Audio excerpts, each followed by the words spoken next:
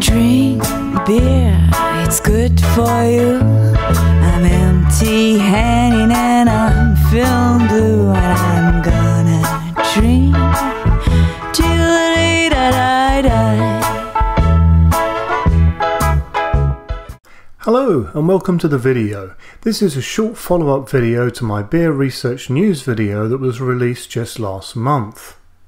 In the first video released in May, I gave viewers a heads up on trade information, but was unable to confirm more than that before the company went public themselves. So if you haven't seen the first part of this video, then I suggest you check that out first. I can now reveal that it was Fermentis yeast that presented this information that I reported on in the first video. I am happy to say now that Fermentis have just started to roll out information on their website. The first of this is in relation to yeast rehydration. I have included a link to this information in the YouTube video's description. In this news article, they confirmed that with their own dry yeast there is no need for rehydration. I have had much feedback from viewers on my first video, and many have not been rehydrating dry yeast in general themselves, with great results from a direct pitch for quite some time.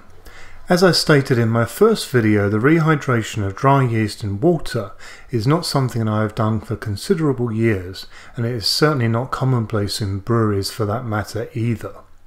I suspect that other yeast companies will follow suit with this advice, otherwise it might be viewed that there is something unique about Fermentis dry yeast compared to others. I also reported in my first video about the research conducted by Fermentis that it is advising against agitation of yeast during rehydration. Fermentis also stated during their presentation that aeration of wort when using their yeast is not a good practice for optimal yeast health. Lallemand Yeast already clearly state do not stir on their yeast datasheets. In addition to this, they are also advising that there is no need to aerate wort when pitching their yeast upon first use. So it seems they have been doing their own in-house research also. I know that for some they would like to see more information to prove why these findings are correct. It is fair to say that there is older research in print to argue against these new findings. Maybe this research will be public so that people who are interested can weigh it up themselves. I have to say though, the easy way forward here is to simply try different methods yourselves and make your own decisions based on the results that you get back in your own brewing environment. It is also fair to say that lab conditions are probably not going to be the same as your home brewing conditions either. What I am doing here is simply reporting news. I cannot provide research data that is unavailable. Yeast companies will sometimes share certain findings but may never go into any real detail. That is simply the commercial world that we live in. It is for you to test and draw your own conclusions on, and you never know, you might have some fun along the way doing so. I know I do.